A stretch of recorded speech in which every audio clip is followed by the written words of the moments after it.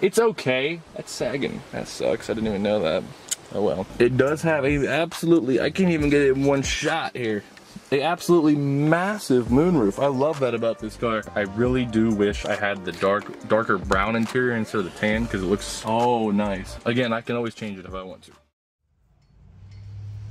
Alright guys, so for this segment, I never really made any comments on what I was doing, nor did I make a intro for what I was doing here. So pretty much what we're doing here is removing the old fabric material off of the old backing piece for the headliner, because we still have to use that same backing piece. So I had to pull all the old stuff off, which was not too bad. The worst part was peeling all the old adhesive off behind the fabric. Wow.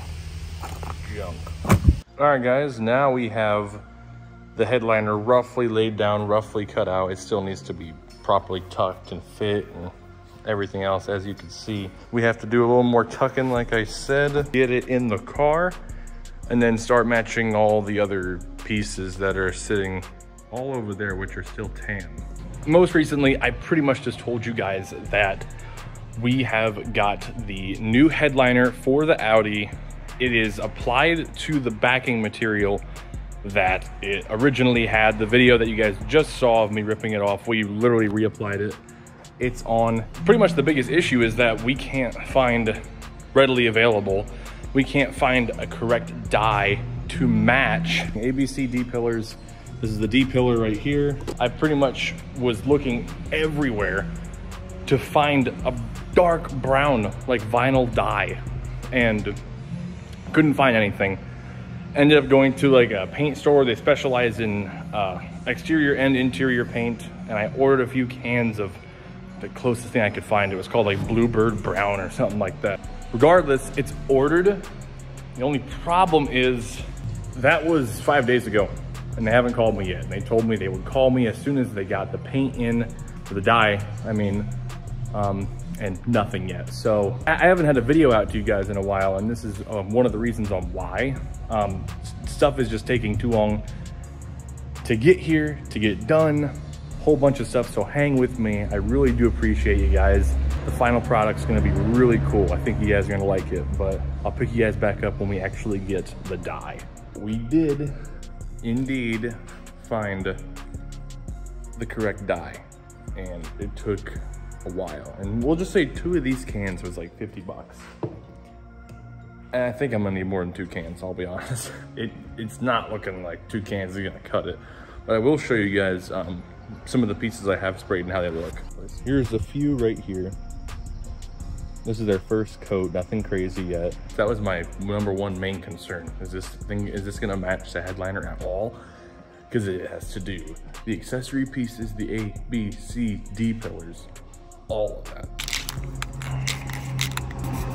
First time painting this stuff, let's see how it takes it. Yeah, it'll take it all right. It's gonna take more than 2 coats on this stuff, that's for sure.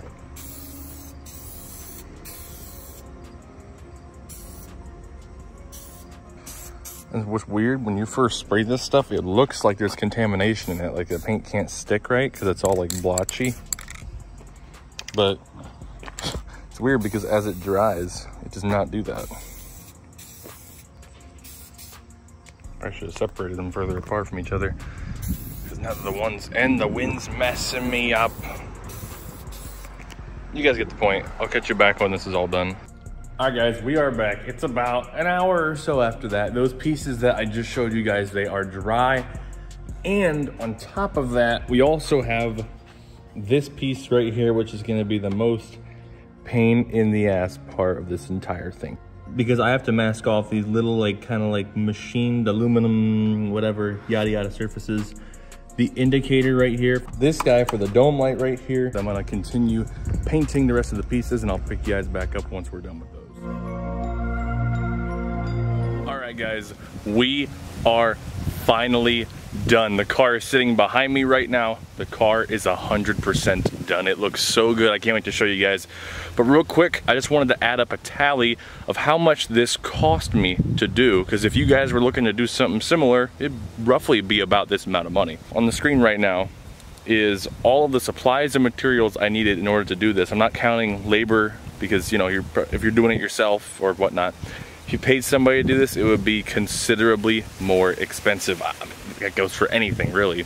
But all in all, I believe the total was around $250 to $260. I'd say roughly around there. That is not bad for damn near a full interior refresh. Like, it's, I don't know, you can't even really get closer to a whole refresh than what we got going on here.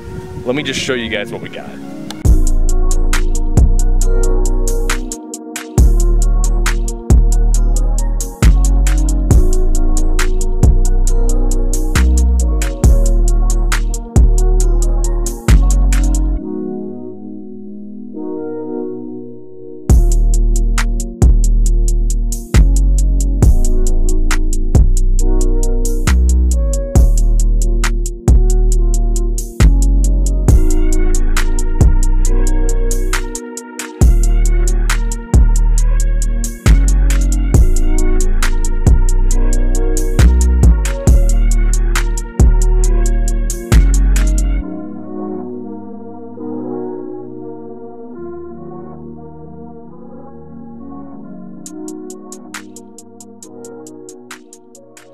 So what I pretty much ended up doing, if you couldn't tell from the pictures before, I went with a two-tone.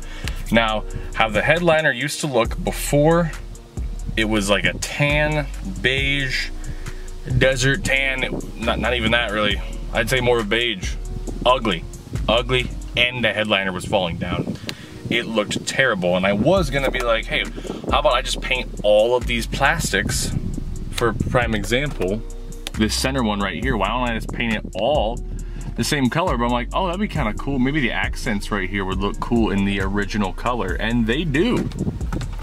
The accents look pretty, like it fits, because I wasn't gonna go ahead and do the whole dash and the like the kick panel areas and the lower A-pillars. I did the uppers but not the lowers. And if you do the whole top in this one color, I feel like it would have a hard time flowing with the rest of the interior that is still like a darker shade of what it used to be. And I think it came out great. I think the contrast between the two is perfect. The two colors go very well together. I am extremely happy with this. I mean, it made the car look so much nicer. It made the car look so much newer. It made the car look so much more well maintained, because the guy who had it before me pretty much used this as like his family hauler. So you're talking all the plastics in the back were all scuffed up, and they had like blue marks on them, if you guys remember. It just looked really bad, and it looks so good now. So I highly recommend you guys, if you have an interior that is close to, well, what mine was really, go do it. It doesn't cost all that much, and it makes the car look so much better. It makes it look 10 times better. Here's a before of what this interior used to look like. And then now, the after. It looks so much better. It's insane. But anyway, guys, thank you all so much for watching. Don't forget to stay tuned for more videos coming over the Audi here. We still have more stuff going on with this thing, and we still got more stuff going on with the Monte Carlo. Stay tuned for that. And my 1980 Trans Am resto mod is going to be freaking sick when it's done. So thank you guys so much for watching, and I'll see all you guys in the next one.